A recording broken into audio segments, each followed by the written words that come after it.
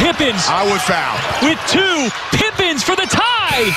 We're going to overtime in D.C.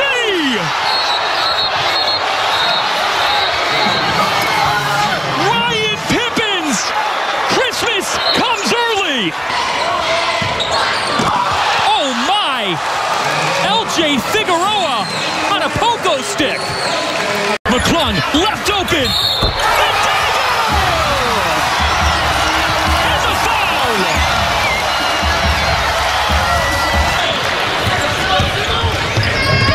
Nelson up to Clemens, high flyer.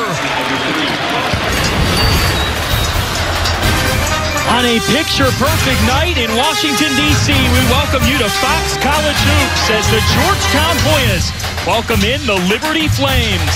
And they've made the transition. They're always busy in Capital One Arena with the reigning Stanley Cup champion Washington Capitals. Now the Hoyas are getting set to take the floor. As we say good evening, everybody, alongside Sarah Kustak, I'm John Fanta. And Sarah, we've got 2 red-hot teams, and both coaches are encouraged by the starts of the season. 2 very well-coached teams. We tip off your college hoops Saturday in D.C. Coming to you from Capital One Arena. The Georgetown Hoyas hosting the Little Rock Trojans. Happy holidays, everybody. Alongside Tyreek Turner, I'm John Fanta.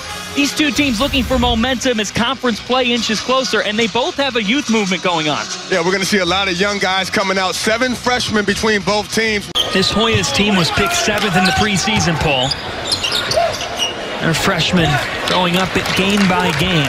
And that's really the key, Patrick Ewing says, is just how much they'll grow in season.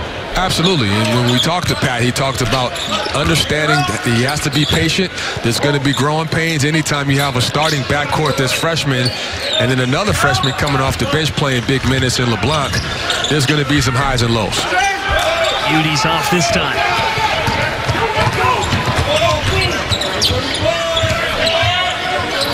Mourning already with a career high. It is Trey Mourning's world. Who does this pace favor? That's a great question. I think in ways, Georgetown. Oh, 2-hand jam. Keenan Gums. Excellent attack right up the gut by Gums. But with Georgetown, the one thing, because they play at such a fast pace, that gives them a little more tendency to turn the basketball over because they're making those quick decisions and not getting back on defense. Govan, the answer. But I think both teams have shown they've got a great comfort level. Short, and St. John's can hold it, but they love running.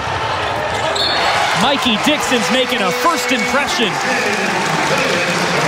To your point, that was maybe a situation where you would think to pull it out and take the last shot of the half, but instead, Dixon's ahead. They push it up. He feels that he's got the advantage, clearly does, and a good finish off of that play at the end.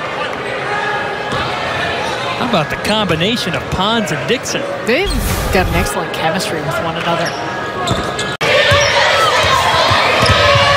10 on the timer. I'd like to see Creighton cut a little bit harder. Jays are stuck. Elger! Big time triple! Wow. Wow. Olivia Elger, why not me? Great defense by Allie Green. Allie Green is making the most of every moment she's on this floor. 3 on 2. Owens off to Sarda. Yes. This is the response that you want to see if you're Coach Flannery or Audrey Faber. This is an 11-2 Georgetown run.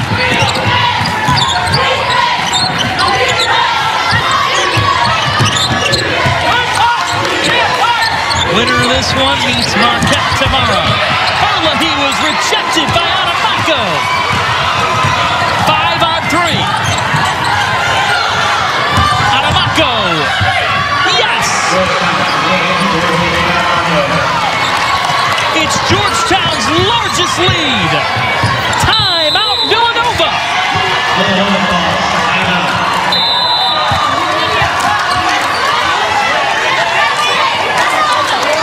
How about these Hoyas?